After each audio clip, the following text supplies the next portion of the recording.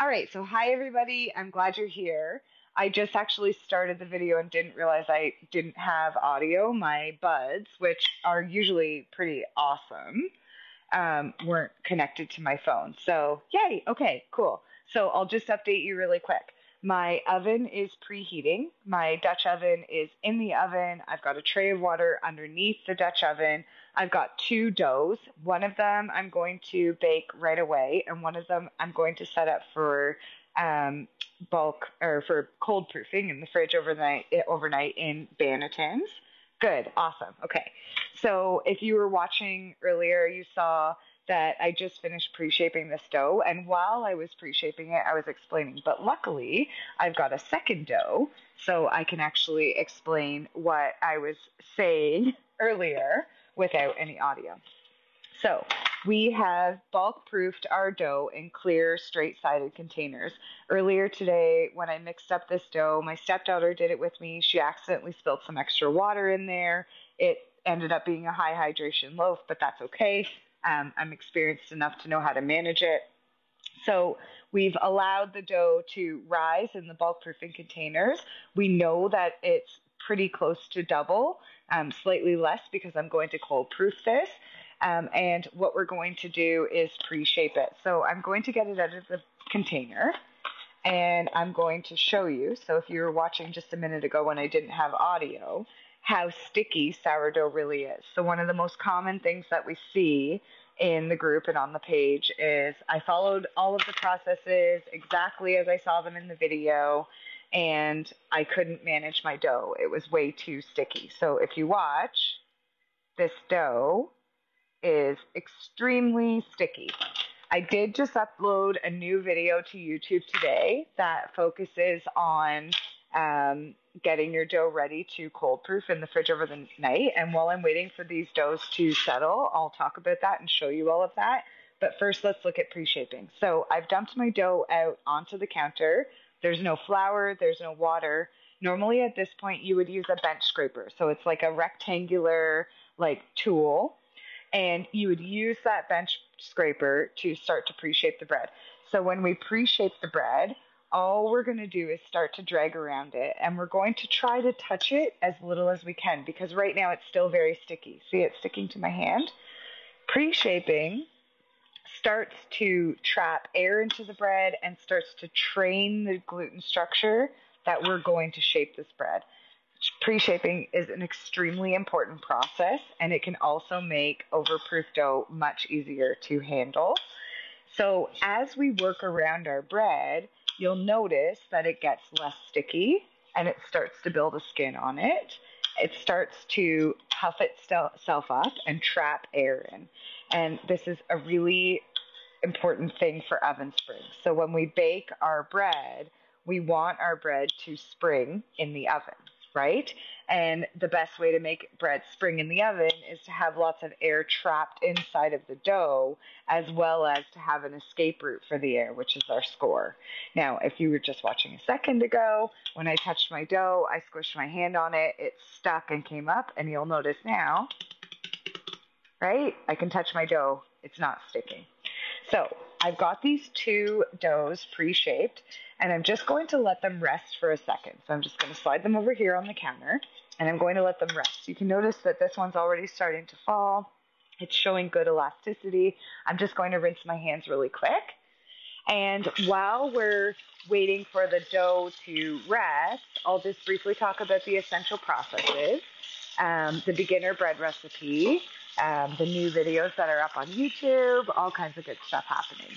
So normally when you pre-shape your dough, you should let it rest for about 30 minutes, 20 minutes or so, whatever it might be. And then after you've pre-shaped your dough, you shape it into your loaf. You can either do a batard, which is like a long rectangular loaf, or a bowl, which is a round loaf. In my case, I'll do a round loaf in my Dutch oven, which is going to go in right now, and then I'll do a bowl in my silicone Bannekins. I uploaded a new video to YouTube today, so I've been finding that with Facebook, going live works really well. People get notified, they come in, they learn something, everybody's coming on, they're getting to ask questions, there's lots of people watching, they're super interactive, they're working great. But when I post videos on Facebook, they aren't going, they kind of get lost. Like when I want to help somebody later and say, oh, watch this video, it's going to help you, it's really hard for me to find them. So I'm starting to focus more on getting the tutorial videos onto YouTube. So you definitely want to go follow us on YouTube. It's at Sourdough for Beginners on YouTube. And that's where you'll find the beginner bread recipe, the bulk proofing success video, the pre-shaping video. Today, I just uploaded a brand new video, and it covers pre-shaping, shaping, getting your dough into bannetons, cold proofing it overnight, pulling it out of the fridge, getting it prepped and ready for into the oven, scoring it, and getting it into the oven to bake, and seeing it at the end, watching it cut. So that whole second half of the process. So if you've been following for a while, I go live all the time and show the mixing and then explain what happens later. And I don't often get to the pre-shaping and shaping phase on the lives on Facebook. So definitely check out the description of this video. I have linked everything that you're going to need to find the new video on Facebook to be able to go ahead. A couple other things. A group member sent me these cool bags. I have hardly any bread left, but I'll show it to you. So look at this. So here's my bread. It's in here. These are like beeswax lined bread bags, and they're absolutely enormous. You could fit absolutely any size bread in here. So she messaged me and said, hey, Sarah, can I send this to you and let you try it? So you put your bread inside of it, you squeeze the air out, you roll it down, and then you close it, and it keeps your bread nice and fresh. I've been using it for about 2 days now. I think it's really cool, so I linked those. And then for cold proofing, I'm using these silicone bannetons, which you can also bake in. I did bake in them once. I don't know if I'll do it that often, but you can. These are linked. You've got the link to the beginner bread recipe and the essential processes. So if you're a total newbie to sourdough, if you've never done this before and you're really trying to learn, these lives are great. You can post questions in the comments. I'll be happy to answer them as we go. I keep an eye on the video as much as I can and answer as they come in. And I show sort of wherever we happen to be in the process at that moment. But if you're wanting to say, okay, I just want to sit down and learn and watch all the different steps, all of that's linked in the description of the video for you. New ebook coming. So we've got English muffins, sourdough bagels, sourdough cupcakes, sourdough carrot cake, sourdough tortillas, hot dog buns, discard crackers, croutons, focaccia scones, breadsticks, and this famous like strawberry rhubarb buckle that I make a lot in the summer. We've just almost got the book done, so there's a pre-order available for that where you get a discount if you would like. Now, if you're liking these lives, every time I do a live on Facebook, tons of people come in. It's really fun. Lots of people ask questions. On Monday night every week at 7 p.m., I'm going on an app called StarCam. You can actually upload questions directly to me, and I get to see the questions like one at a time. So you can come in and show me your bread and make me a little video, explain like what's happening, what issue you have, and I can help you troubleshoot it right there. So starcam.com/app, and then just, there's an event on Facebook, follow it, and it'll notify you, and you'll be able to come and ask the questions. So do you flour the silicone bannetons? Yes. With these silicone, I do find that the bread will stick to it. I put a ton of flour inside the bannetons, and I also flour the top of the dough, like a lot. When the dough has stuck to the bannetons, it's been fine. All I do is I just turn the banneton inside out like this. So imagine your dough is inside there. I'll actually just like turn the banneton inside out like this and like just loosen it with my finger and then dump it and pry it out. But there have been times where when I've been using these bannetons where it's stuck quite a lot, but all I do is just put like a nice gentle shape on the bread and it still works great. So what we're going to do today is we're going to shape both of these breads. We're going to get one into the silicone banneton to cold proof overnight, And if you want to understand the whole cold proofing process, go watch that YouTube video. And then we're going to get one into the oven to bake right away. So we'll score that one and get it through. So I'm going to, hi Kim, I'm glad you're here. Nice to see you. Okay, so here's our two doughs. They've both been pre-shaped, right? They're ready to go. So now when it comes time to shaping, this is the time when I'm going to start to use a little bit of flour. So I'm just going to lightly flour my counter. And I think what I'll do is I'll get the first one into the oven, and then once that's in the oven, then I'll shape the other one for the banneton. So when we're ready to shape our bread, I take a piece of parchment paper, right? And I just get a little bit of flour onto the parchment paper just so that the bread doesn't burn while it's baking. So I'll just kind of set that aside there. Now, when I'm ready to shape my bread, what I do, so remember, I just pre-shaped this. It's not sticky anymore. I built a skin on it. I built tension into it. Underneath is very sticky. So I'm just going to slide my fingers underneath. I'm going to stretch the bread, and I'm going to flip it over like this.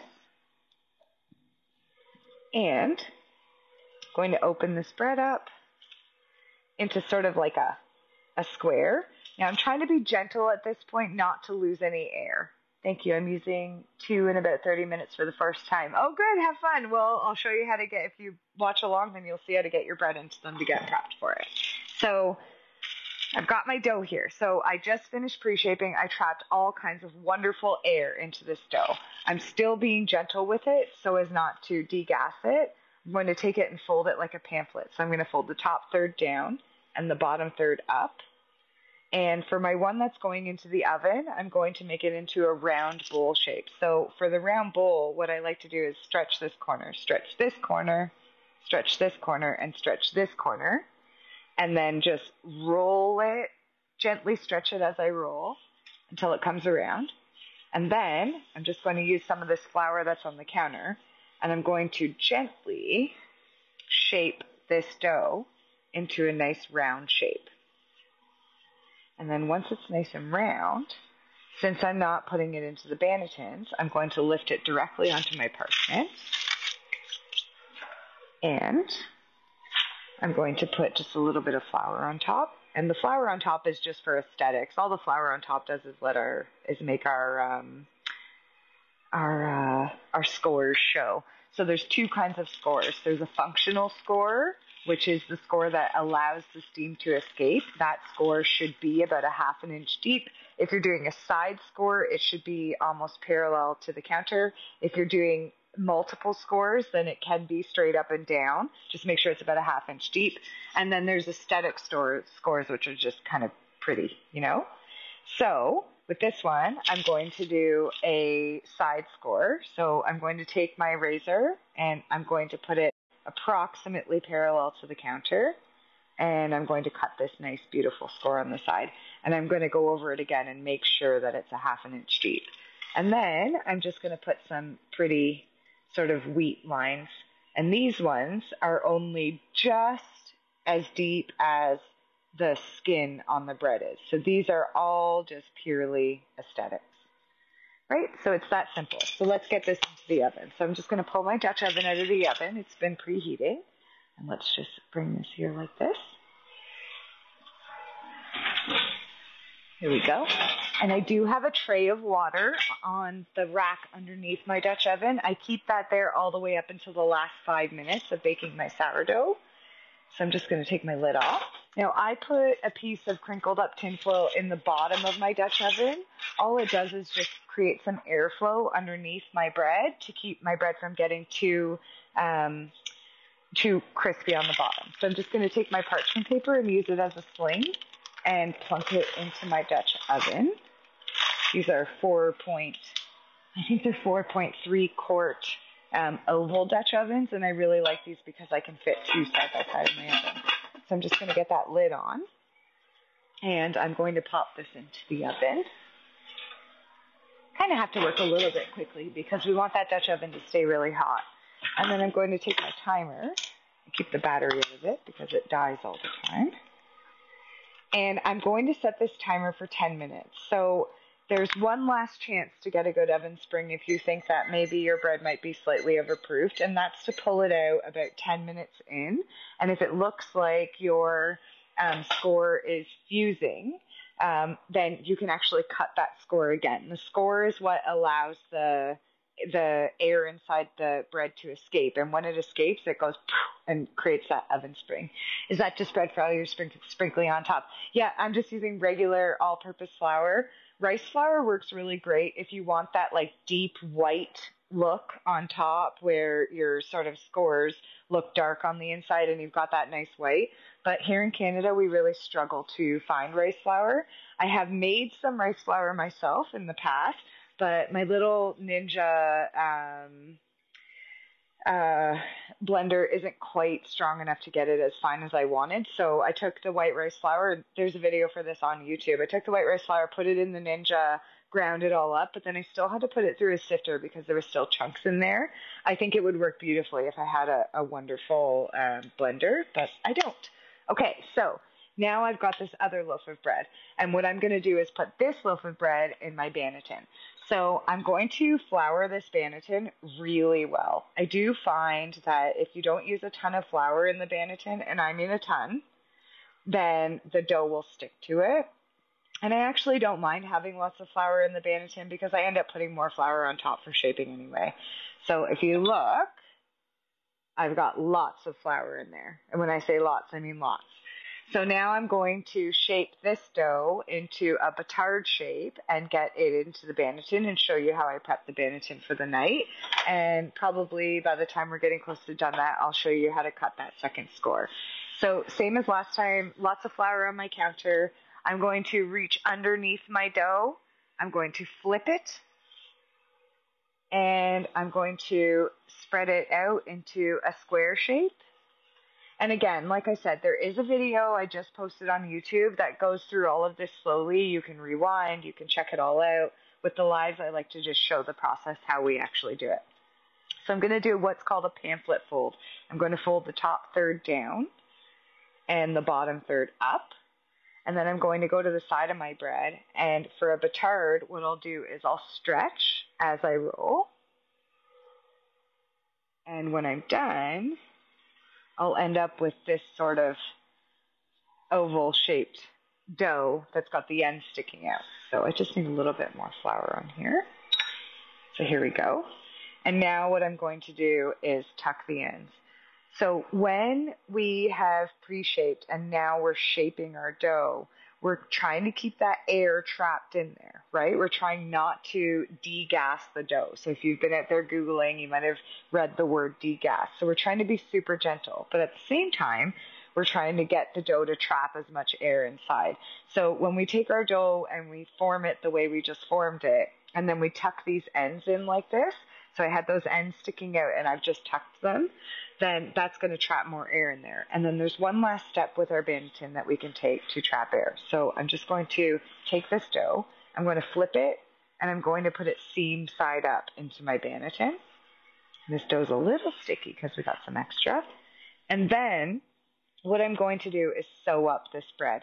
So that's where we just take our dough and stretch the seam over itself. Just almost like an overlapping, so grab this side and this side of the dough and stretch it over itself. And this just adds, you don't have to do this is an optional step, but this just adds that extra little bit of tension into the dough. So here we go.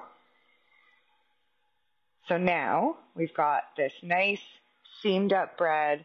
It's in our banneton, right? And we're going to stick this banneton into the fridge and let it cold proof overnight. And I'll probably end up baking this loaf, I don't know, maybe midday tomorrow. I'm just using like a produce bag. Another thing that works really well is a shower cap. I use this one for my round banneton. You can use plastic wrap. You can use anything you want. But you do want to cover your bannetons in the fridge so that the dough doesn't get dried out. Henry Garcia, so you don't pull the dough to create tension before you place it in the banneton. Henry, I do. I pre-shape the dough. So as soon as it comes out of the bulk proofing container, I dump it out sticky onto the counter with no flour, no water, pre-shape it, let it build some tension in the pre-shaping, let it rest for a bit until the elasticity starts to spread it. Then I flip it and shape it. And while I'm shaping it, I'm building tension into it, right? I'm starting to push the dough underneath itself, trapping air inside of it, and getting to the point where that dough is starting to have some really good air. And then once I shape it, I'm pinching those ends in and sewing up the dough. So there's kind of these like multiple points where we're building tension into the dough. So when you're new to sourdough and you start watching, you see like, oh, I'm pre-shaping, I'm shaping. And we know that these things contribute to how the bread ends up looking when it's done. But I don't know if anybody ever really like talks to you too much about how, all of these processes that we're doing are actually contributing to the final oven spring of the dough. So that was a really good question, Henry. I really like it. Okay, so hands are clean, but not again after shaping before banneton. No, I pre-shape, I shape, I dump it into the banneton. Once it's in the banneton, so I pre-shape, I shape, I close up the ends, right? So the pre-shaping built some tension, the shaping built some tension, the closing up the ends built some tension. I flip it into the banneton, I sort of sew up the dough.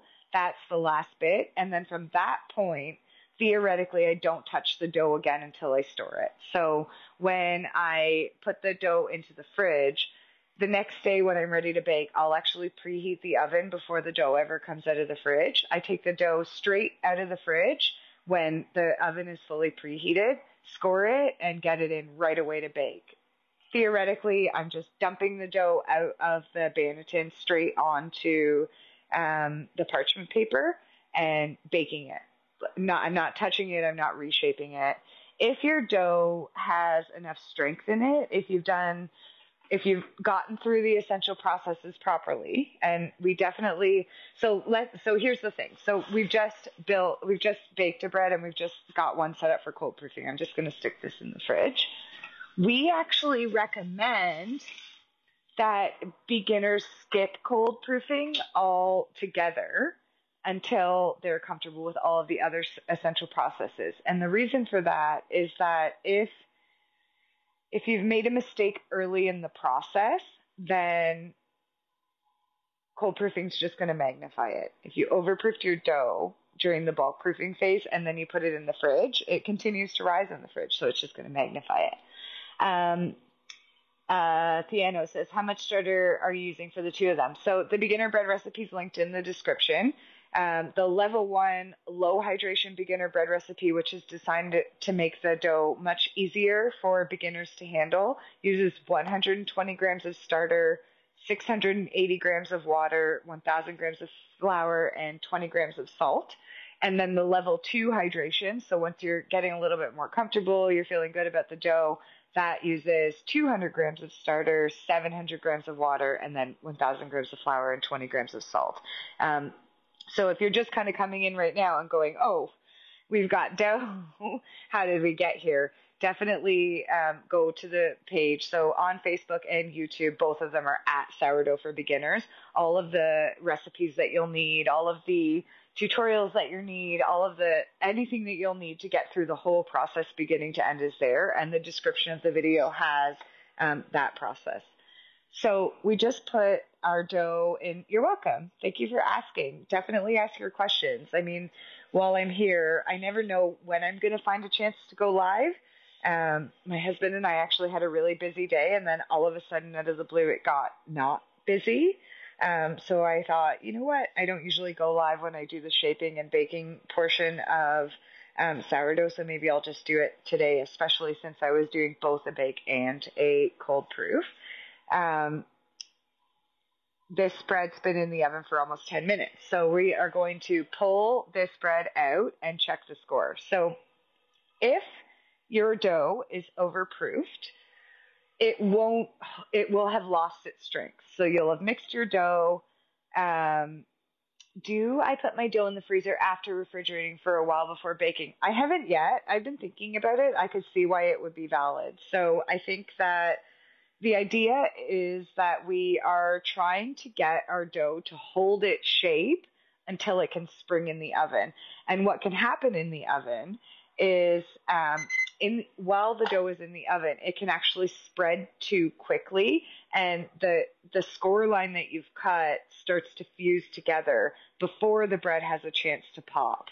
Putting your oven in the freezer can help hold the bread up long enough for that pressure to build up inside your bread. So I'll show you what I mean. If this bread of mine happened to be overproofed, then when I open this lid, my score line will be fusing. And it is a little bit. It's not terribly. But let's see if I can tilt this. So if you look, here we go. My score line is starting to be smooth, right? And I can't hold this Dutch oven very long because it's too hot. With a perfectly proofed bread while it's baking, when you pull it out after 10 minutes, that score will still be like an L shape. It'll still be angled. Sometimes when you start baking your bread, you start to see this fused score. So 10 minutes into your bake, you can actually cut that score again, and it's going to give your bread a better chance of springing. So you put all of this work into sourdough, right? You feed your starter the night before, you get up in the morning and you bake, you spend 2 hours stretching and folding, you put the bread into bulk proofing containers, you watch it until you think it's perfectly proofed, then you score it, and then you put it in the oven and bake it, and it comes out flat. And it's just horrible. So what we're talking about on this live is how do we prevent that? And the way we prevent that is, one, build good air into the dough during pre-shaping, build good tension into the dough during shaping, do a good functional score, and then check throughout baking to make sure that our score is doing what it's supposed to. Once the bread gets into the oven, it starts like this. This happens to me every time I try to do this demonstration. I start making these hearts. I'm not doing it on purpose, but I do think it's really cute. So you've got bread like this, right? And it's in this super hot environment. So the inside of the bread starts to build pressure, right? And theoretically, if your bread is good, it'll go and pop up. And that's how you get those big, beautiful round loaves that you see, those Instagram loaves that you're looking at. You can't get that pop if there's not enough air in your bread. If your bread is overproofed, it can't hold the air, it falls too quickly. If you haven't done a good functional score, lots of things. So my bread is now in the oven. I've got a new timer set for 20 more minutes. So usually what I do for baking, one of the most common questions I always get is, how do I bake the bread? There's a million different ways to bake bread, and every oven is different. So no matter what, you're going to have to figure out how your oven is going to work. Sourdough needs high heat in order to get that oven spring. So you want to be at least at 450 degrees. Some people start at 500 and then lower the temperature throughout. My oven only goes to a maximum of 450 degrees, so I just keep it at 450 degrees the whole time. I let my Dutch oven heat up for at least 45 minutes before I start baking. I keep a tray of water on the rack underneath the Dutch oven. I bake for a total of 30 minutes with the lid on. So I go 10 minutes, I check the score, cut it again if I need to, pop the lid back on, go 20 more minutes. So I'm waiting on that 20 minutes now. After 20 minutes, I'll take the lid off, put it back in for another 20 or 25 minutes. And then at that point, I'll use like my standard, inexpensive meat thermometer and keep checking the bread until it gets to 205 Fahrenheit. When Billy says, I just hopped on, I'll go back and watch the replay. Awesome. Good. Yeah. So basically the reason I came on for the live today was because I just happened to have dough, and I thought it would be cool to show how you could take that dough that you bulk proof today and either get it straight into the oven or get it into the fridge to cold proof. Definitely go check out that new video on YouTube. It covers the whole process. If you're ready to cold proof, if you're ready to add that in, then everything you need to know about getting that cold proofing process done is in that new video on YouTube. But if you're a beginner and you haven't actually ever done sourdough before, know that we recommend skipping cold proofing until you've mastered the essential processes. So also in the description of this video, there's the beginner bread recipe. There's the coverage of the essential processes. get onto the YouTube channel. There's a starter playlist, there's a bread baking playlist, and then there's like tons of little videos like, hey, if this happens, then do that. There's lots of discard recipes, so lots of stuff out there. So check it all out. Anyways, thanks everyone for being here. If you've got any questions, post them in the comments. If you ask questions, I'll go back through them later and answer them. And later on tonight, I'll post pictures of how this bread turns out. We'll see y'all soon. Bye for now.